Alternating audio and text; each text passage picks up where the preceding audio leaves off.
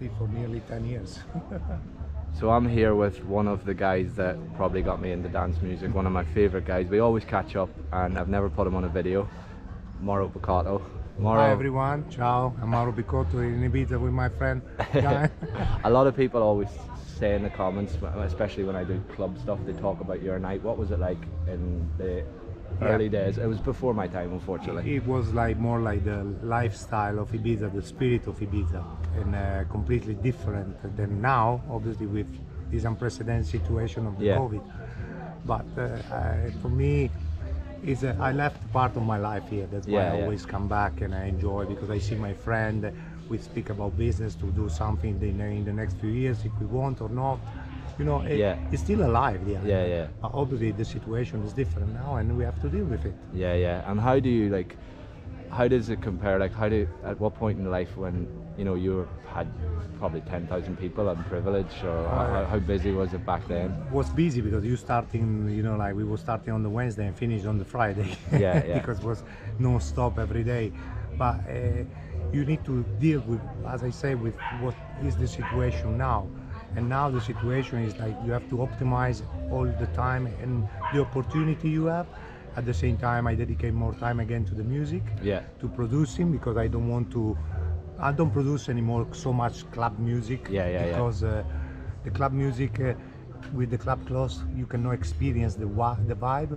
And you can see even in the techno, everybody is making track from 20 years ago in a new, just with a kick. For me, that is even no techno. It's just it's like old school re-update, and it's fine.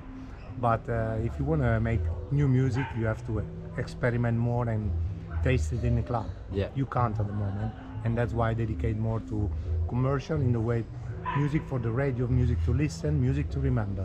Because if you don't remember music, it's not the key, right? And what you said as well, like you always seem to, obviously you have a place here and we always catch up when you're over. What takes you back to the island? What takes me back is the spirit. Like when you're here, you feel the freedom, the vibe of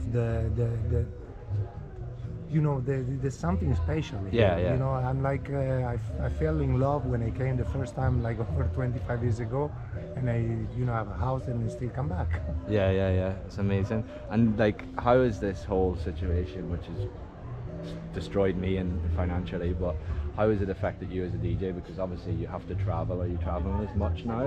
Obviously, I'm more based in UK, obviously, in the way that we just restarted now. I've been the last gig was for me last year in August in Italy. Now Italy is still in lockdown in a way for the club. But England is open. We're doing festival. We have a Creamfield. We did Creaming a Red Car. We have a Planet Love in Belfast. We're going to Glasgow at the end of September. So the life looks back, but the inside club, like the cover club, is my worry, because it's still not a clear idea of what's going on. I think if I can somehow make it, I'm going to try and come to Belfast, because I haven't seen my mother for 2 years. So that would be the ideal scenario. Get the for me, Ibiza was I saw my daughter after 1 year here in Ibiza. I seen the picture. After 1 year, I managed to see my daughter again, because I couldn't go back to Italy, because if I go back, I have to do quarantine there, quarantine here. So it was like impossible to deal. And here was easier, and we reconnect. We have obviously. And what's your, just to wrap it up, because obviously we're just having a quite casual chat, what would be your sort of 3 things that you like about like what you do in Ibiza? Like, what's the, when you miss the island, when you come back, obviously you come home, but like, is there any restaurants? First to spend time in the sea. Like I love to be all day on the water, more than in the water. Second, the food, because I like to enjoy my dinner on the beach or in some nice restaurant. And the rest is like just chill out. Because it's not just about the club Ibiza, especially now. I mean, the last 2 years I still come back to Ibiza, because Ibiza is beautiful. There's no story. It is. The thing is, we need to see in the next few years how they're gonna rebuild, if they wanna rebuild the club scene of as it was, or they will change the strategy. It would be very interesting to see. No, but thanks for taking the time to talk. As always, we had a good catch up. I hope the people that watch my vlogs have enjoyed the fact that Mauro's here. You're still producing music. I know you released a track the other day as well, which I loved. It took you through a journey. I haven't used it on the video yet. I like to experiment in the way that try to be creative. It doesn't matter where it's gonna take me, the music, but I want the music that I believe. You know, music that it will stay with the time, not just a loop.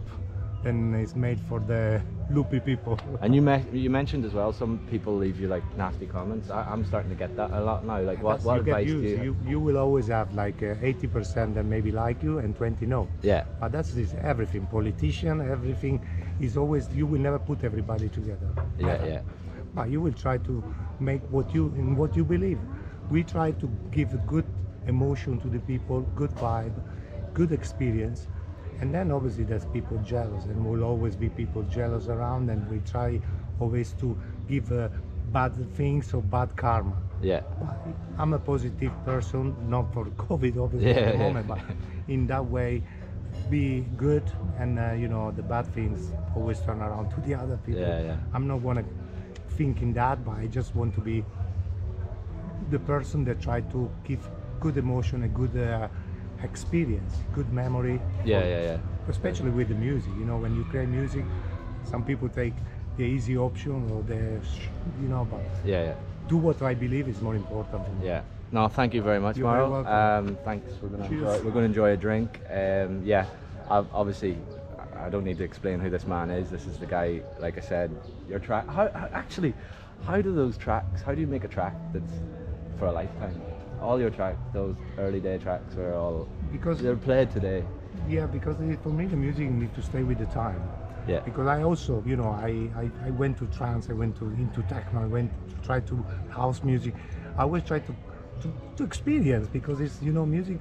I'm not following genre. For me, one genre only is limited. You know, it's easy to say, oh, just play techno, boom, boom, boom. It's not that. For me, the music is music. You have to be a journey, and that's why I only respect few real DJ that know how to play good music. I think the first time that I discovered your music, I was a kid, and I used to go to this pub, and my dad would pick me up after, and we would go and play pool, and there was a jukebox, and it was always, I think it was Lizard, it was always that track, and then that's how I discovered every day we would go, me and my cousin, to play. And then here we are, sat in Ibiza 20 odd years later. It's crazy, but thank you. Hopefully to see you again in 20 years. Hopefully. The way this summer's going, I don't know where I'm going to be in 20 years. But yeah, thank you very much, Mauro, and yeah, all the best. I'm going to put things in the description if you can send me any of your gigs that are up and coming. A lot of people in the UK watch my vlogs, and they'll exactly know who you are. If you're going to be in England for Greenfield, I will be there on the Friday.